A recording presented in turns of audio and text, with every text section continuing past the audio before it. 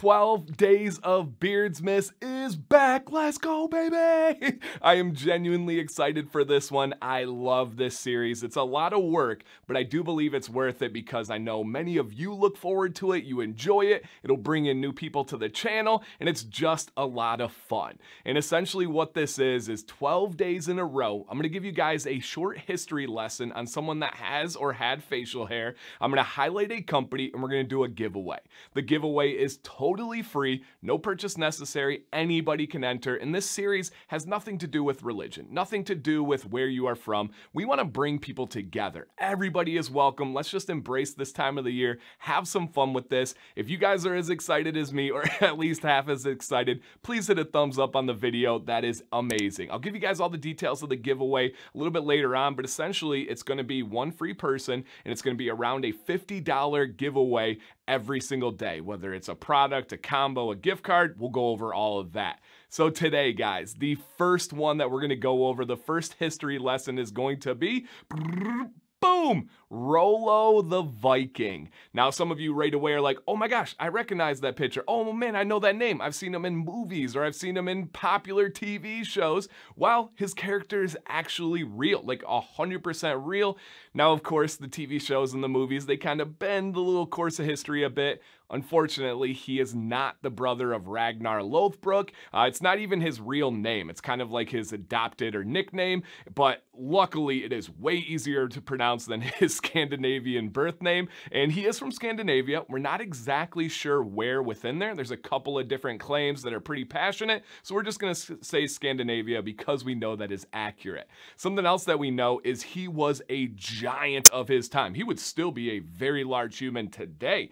The reports say that he was over 300 pounds and 6'5". Whoo, baby. Now, of course, anything with history over time can kind of get exaggerated or a little bit like pumped up, you know, but we do have some credible sources and reports that say this is how tall he was, this is how big he was, and his nickname comes from the idea that they believe there was no horse on this planet that he could ride. What a name, that he was too big to ever ride on a horse. Now, he was a great warlord, a great warrior, likely with some high-level training back in Scandinavia, and he did many things. He sieged Paris, which was a really big deal for the Vikings back then, but his real big claim to fame was Normandy. He ended up becoming what they would call him as the Duke of Normandy, even though it wasn't really the official path to become a duke, but he just was never challenged for the land again. He got into a conflict. He was offered land as kind of like a treaty or a peace agreement, and they settled on Normandy, area of France today, that was good for both sides. It wasn't the greatest land in the world. It was kind of marshy. It had some problems, but he accepted it on the terms that he would get baptized and become a Christian.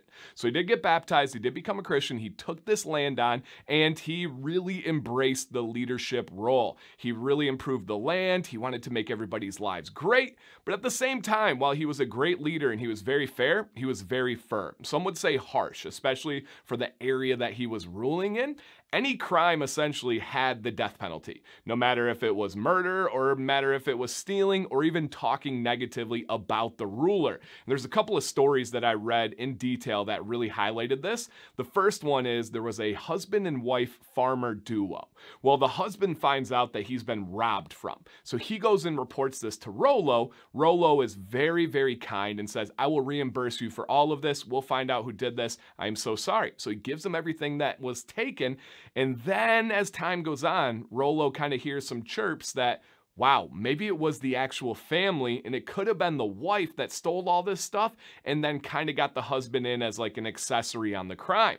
So Rollo ends up torturing the wife until she admits it and confesses, and then the husband confesses and says, I did know eventually, I didn't know she was doing it when I told you, but then I had to cover it up and lie for her. Well, he had them taken publicly and executed in a very brutal way to send a message to everybody, and that was one of the first like kinds of terrors where everyone's like, oh, whoa, hey, Rollo is not playing games.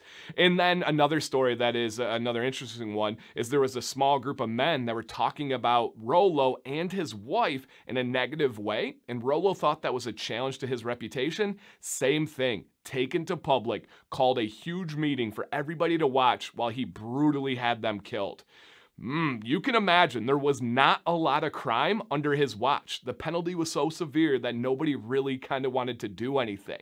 And while he ruled, nobody challenged him. He didn't have these crazy wars. He just went on and built a legacy. He has a lot of sons and grandsons that went on to be great leaders, worldwide leaders. There's actually an interesting stat that most Americans have some lineage of Rollo the Viking. We can find a path to being related to him. Some claim that's 100% of Americans. I'm not going to go there, but a lot of us are related to him. Now, later in life on this series, I always like to cover how they died. I think for the times and the history, I think it's an interesting thing. Oftentimes sad and tragic, but interesting nonetheless. His was just dying of old age. He actually lived a very healthy life, died of old age.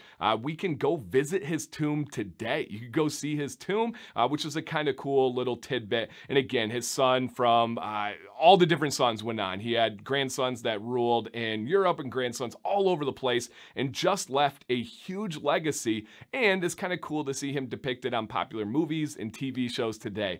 Man, what a way to start off with. Who doesn't like some Viking history with Rollo the Viking? Boom, baby, let's go. All right, the first company that we are going to highlight, and these are, I don't know if we want to call them sponsored or what they are. I'm not paid for this, but they are all affiliates. So if you guys use my link and or my code, I do get a commission on those sales. And today is going to be Fable Beard Co. My discount code there, I'll put it up over here if I could remember in editing, is DanC20, as always, to save you guys 20% from them. But again, they're not paying me for this, but they are supplying the giveaway, which I'm really excited for you guys to know about. And the giveaway is what we're actually going to highlight today. And that would be their Juggernaut, or AKA their growth elixir. Essentially what this is a powder supplement for your beard. It's a multivitamin for your beard. Now let me tell you what it will do, and let me tell you what it will not do. It 100% can speed up the growth rate of almost all beards that are watching this right now. It can also help the health of the hair and the skin. Really, really top level, well-researched, legit stuff right here from the bottom of my heart. Now what it won't do is it's not magic. This is not going to fill in patches. This is not a drug. This is not something where it's going to miraculously save your beard. It is just a supplement, right? It's like working out. If you take supplements, they can really help your health and help your gains. But if you're not working out, they don't do a whole lot. Kind of the same deal here. You still need to take care of your beard. It's just simply a little aid into that boost. We are going to be giving one of these away. This is like a $55 growth supplement that lasts quite a long time, but one of you is going to win this 100% free. So for this giveaway, very, very simple. You need to be subscribed to this channel. I can check. That is one thing that is a requirement of this. And then the second thing is drop a comment down below and tell me any thought on your perspective with history. Are you a history buff? Are you a history casual? Do you despise history, but you like it when I tell the story? Just give me your thoughts and your experience. Was it your favorite class in high school? Have you just started to appreciate it as you've gotten older? That would be amazing. If you guys want bonus karma points, I can't really check this one, but if you want bonus karma points, putting it out in the atmosphere, especially this first episode, you guys, very important and a great easy way to help me out, help out the beard community, share this video. I rarely ask that, but if you could, share this on your Facebook, share this on your Instagram story, Instagram post, a group chat, Twitter. I'm not really active on Twitter, so that could be a cool thing. Maybe you're in a Discord chat.